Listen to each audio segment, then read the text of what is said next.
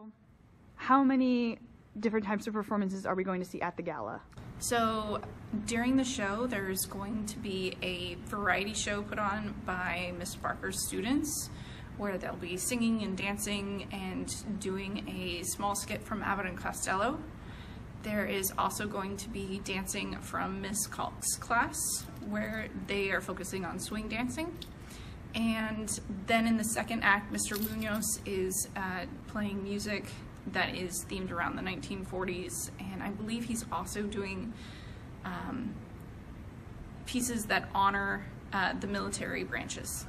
And then what's the process been like putting everything together for the gala? So this is the second year that we're doing the gala, so it has been a smoother process than it was last year. It's also been scaled down because last year was the opening of the whole new art wing and the opening of the theater, and so because of that we needed a lot more space and a lot more art to fill up all of those places, and this year it's been a little bit more casual. And then what was the inspiration behind this year's theme of USO? So this year we got together and we were voting on a variety of topics, and everybody got really excited about the 1940s and wartime, and then we decided to focus on USO and give part of our proceeds to the USO.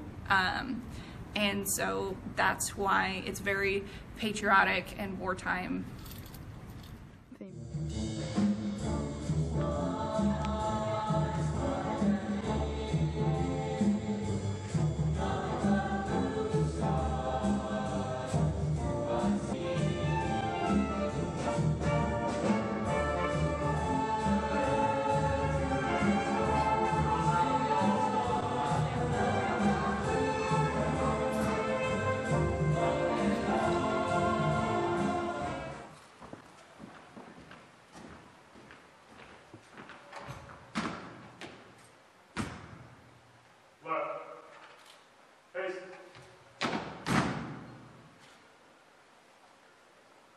Carry.